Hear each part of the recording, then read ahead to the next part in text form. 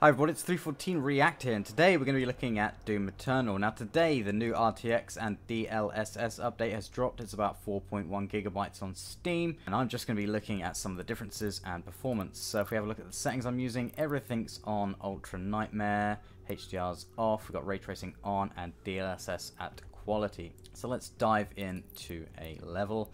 Super Gore Nest seems to be the best demonstration here, so let's dive in there. So I chose this level because it has a lot of blood on it, and this DLSS update seems to be mainly, if not only, around reflections. So in this area where you'd have a cube map or a SSR or mix of both, you now have fully ray traced reflections, perspective correct, very pixel accurate, really high resolution stuff, really looks great. You can also see the reflection of the Doomslayer there in the blood. In Windows you can see reflections of the Doomslayer, again, all really perspective correct stuff. And even the reflection is morphed around the little imperfections in the window there, which is really, really cool. And even if you put a bullet hole in, you can see the reflection being warped around that bullet hole. Really nice stuff. Really dynamic, really beautiful. So if we turn ray tracing off, you can see the reflection is all but gone. There's SSR there that disappears off the screen.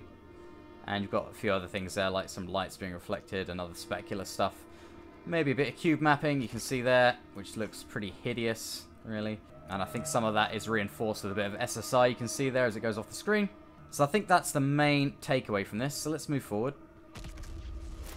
You're not really going to see much global illumination or any form of massive pipeline change like in Metro Exodus.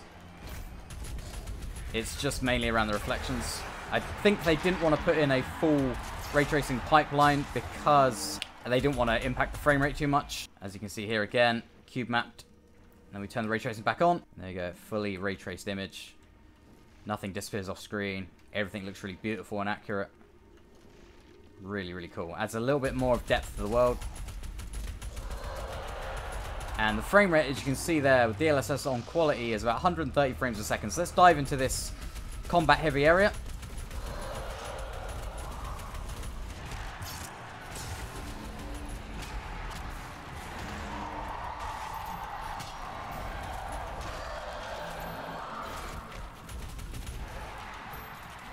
See, the frame rate is still over 100.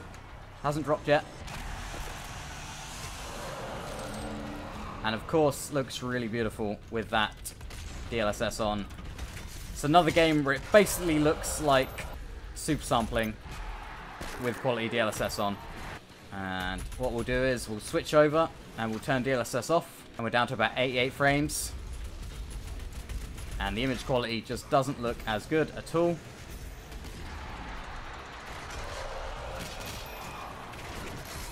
Oh boy.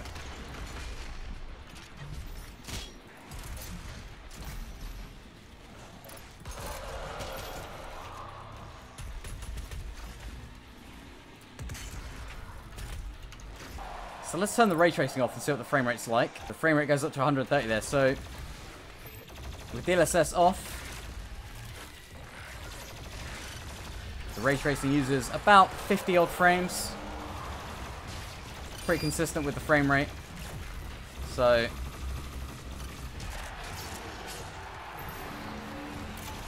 and then when you turn ray tracing back on, you'll also notice the VRAM there jumps up by about 1.1 gigs.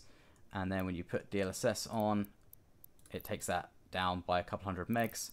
So DLSS looks better, runs better, and uses less VRAM, which if you're running at the edge of a 2080 with 8 gigs of VRAM, that's really going to help out. So let's just put the ray tracing on with DLSS on quality. And we're back up to 110 frames. So we're getting about 130 there without ray tracing or DLSS. And turning ray tracing on and then putting DLSS on, we're only losing about 20 frames. So that's 20 frames for basically much improved image quality to the point where it's starting to look like super sampling, on top of having really nice reflections. Right, so I've just turned on some cheats and wiped out this whole area. You can see the real example of the reflections here, reflecting the entire level behind you, as well as the character. Now these reflections go quite far, because you can go all the way over here, and you can still see the reflection of the level. If you go to this bit, you can still see the Doomslayer being reflected there. So that's really good. That's like the reflections in Watch Dogs. And also, you can get really cool effects like this with the curved glass, where the reflection curves around the glass and is also compressed a bit, just like you'd see with a real reflection going over that sort of curvature, which just looks amazing. Looks really gorgeous, really cool, and probably isn't that easy without ray tracing. There's also a double reflection there. Really good stuff, really high res, beautiful stuff. Now this reminds me of the reflective bit in the window in Doom 3, but that was probably using a planar, which you can only do over flat surfaces. You wouldn't be able to get this sort of curved surface here, or the reflections through broken glass effect. So this is where the ray tracing really comes into its own. And when there's loads of blood around, like I say, it just looks absolutely gorgeous. Now if you look at this area here, and we turn the DLSS off, you see it still looks damn good, but there's a little bit of extra aliasing around the windows up there. The edges of the gun don't look quite as sharp. Certain textures just don't look as good. The image quality just isn't quite up there. Whereas if you crank it up to performance, you're getting 150 frames a second with ray tracing on. Looks really good. And then you crank up to quality again, and again, you're basically getting up to super sampled levels of quality or DSR levels of quality, but with a whole extra load of frames on top of that. So there's no real reason not to have DLSS on if you can. These reflections here, again, just look awesome. Now, if you really want to go crazy and push those frames up, you can turn DLSS to performance and ray tracing off, and you're up to 200 frames a second. Now, we're running with a 3090 here, so I'm wondering, let's crank everything else down and see how high we can get that frame rate to go with performance DLSS on. So that means everything down to off, everything down to low, apply, turn off all that. 200 frames a second. So I imagine there's some CPU limitation there. And the game still looks fairly alright. Yeah, 250 frames a second. I imagine that's my CPU, my Core i7 holding it back there. But that's a pretty smooth frame rate. So yeah, if you really want the highest possible frame rate, you can crank everything down. And this here, this cube map, really shows off what that reflection is like without ray tracing. It's not really a reflection, it's just a horrible low-res cube map that doesn't scale, not perspective correct. Same with the blood here. It's all just cube mapped. Some of it reinforced with a bit of SSR. Let's crank everything back up again. I was hoping to get to 1,000 frames a second there, but yeah, I think I'm CPU limited. So when you turn the ray tracing off, yeah, the VRAM's about 7.5 gigs. So if you had a 2080, 8 gigs, you'd be okay there. Then you turn it on, you're over allocating 8.6 gigs. Then you can help that out with DLSS. So DLSS is also a good memory saver. So here we are. Everything back to ray traced. Absolutely beautiful. Those reflections are just awesome. Again, perspective correct, pretty pixel accurate. A little bit blurry. Maybe probably rendered at half res or something like that. But again, I think that's just to keep that performance way up. Best example is this part here. If you turn ray tracing off, horrible cube map there that doesn't even match what's above it. And then the SSR starts to kick in and blend in with it. But again, it just doesn't look very good. It's all a bit messy. Ray tracing back on. And there we go. Beautiful.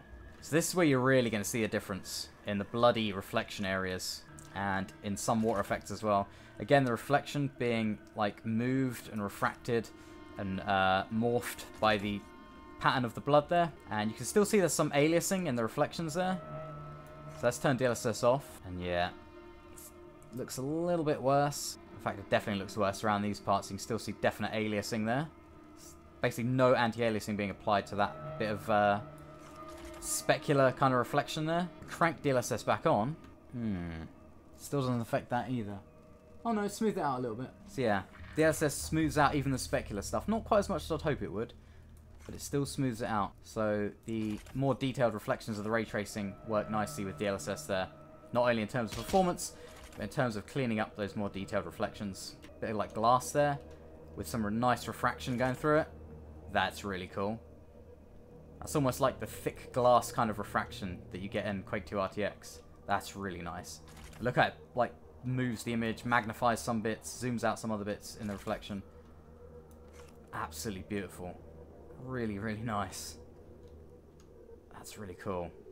And even in these bits here.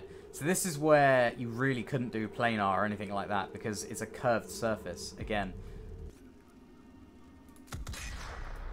that is awesome. And again, that bullet hole seems to deform the reflection as well. And here we go, another area with a really cool windowed area. Looks absolutely awesome. Really cool. Perfect reflection. Except the shader effect on the stunned enemies doesn't appear to be there, but other than that. See, what's awesome here is you can actually see what's coming behind you in certain areas. And see what's going on behind you. It seems to reduce the quality. As you can see there's like parts of meshes missing. Again, that'll be an optimization to keep that frame rate nice and high. And here we go, more cracked glass where the reflection is being morphed by it. So the Doomslayer's mesh always seems to be really well rendered. I've tried to get reflections in reflections, but it's really hard to find an area where there's like 2 mirrors. I imagine it's like Battlefield 5 where they limit it to just 1 reflection depth. As the blood goes down, you've got the reflection being refracted and changed by the blood there. And most of the frame rate that you lose is regained by putting the DLSS back up, especially to performance mode. So if you look here, we've got 120 frames, turn the ray tracing off and the DLSS off. We've got 140 frames, turn the ray tracing on, you're down to 90 frames. That's about 50 frames off. And then if you put DLSS on to performance, we're back up to 140 frames. So you can turn on the ray tracing, turn on DLSS to performance, and you'll be at the same frame rate as what you had when the game was running without ray tracing and no DLSS. And performance mode DLSS is still pretty damn good. You're not going to notice it too much. Yeah. So you've got ray tracing for free, basically, there. Yeah, exactly the same frame rate. And then if you just want to make the image quality perfect, you turn it up to quality. And there we go, down to 120. And even with DLSS off, it still runs pretty nicely. It doesn't look as good, doesn't run as smoothly. But, oh, look at that. The Doomslayer's reflection in the pickup there. That's awesome. And like the world reflected around it. And in the little bit there, transparency as well. It's awesome. Really brings me back to like the Quake 3 ray tracing thing they had about 20 years ago, where they were ray tracing it on like loads of Pentium 4s or something. So yeah, other levels are pretty much the same story. It's mainly the shiny floors and where there's lots and lots of blood and gore that you really get that best effect of the ray tracing. It's not like revolutionary like Metro Exodus, but I imagine they just didn't want to take out the frame rate. And even if you don't want to use the ray tracing, which you can basically get for free with performance DLSS, you can still crank the DLSS up to quality and get a better image quality than what you were getting before with a better frame rate on top of that. So that's really awesome. It's kind of a win-win scenario. It may run on AMD as well. Maybe someone can let me know in the comments. But I'm not sure how well the ray tracing would run on AMD or if the DLSS would run at all on AMD. I'm going to give it a go on my laptop, which has a 3060 in it, to see how the performance is on that. That'll be interesting to see. I imagine it'll still be very performant, because this game is super optimized anyway, and now it's just even more so. God, that's good. So yeah, that was that. I just want to make a quick video going over the changes of ray tracing and the performance of it, VRAM usage, and just to see how it affected it. Hopefully in the future they can release maybe Doom Eternal Enhanced, much like Metro Exodus did, and ray trace the entire thing. In a couple of years where hardware's a bit more powerful, they can probably put full global illumination in and everything like that, and just do a whole ray trace pipeline. Yeah, imagine Metro Exodus, full ray trace lighting, but in Doom Eternal, and running at a really high frame rate. And with something like DLSS 3, which will make it look even better. That'd be crazy. So yeah, I'm really happy with that one. Grab it on Steam now. I think it's also on PS5 and Xbox One X, which should give you some ray tracing reflections as well. I imagine they won't look quite as good as this, but they will still look awesome. So thanks for watching. I hope everyone's staying safe, and I will see you in the next video.